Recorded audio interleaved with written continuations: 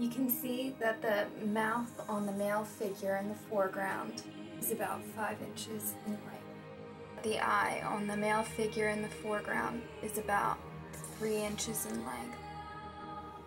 Notice the thick impasto oil paint that makes up the figure in the background's hair is coming off the canvas about an inch.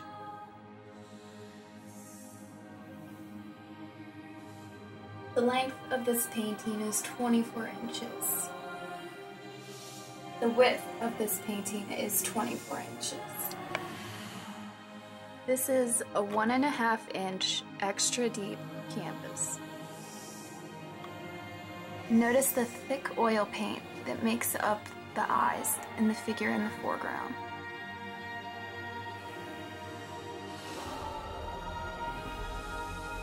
Notice the thick oil paint that is pooling off of the canvas that makes up the hair of the background figure. Notice the splashes of paint that are making up the edge of the foreground figure.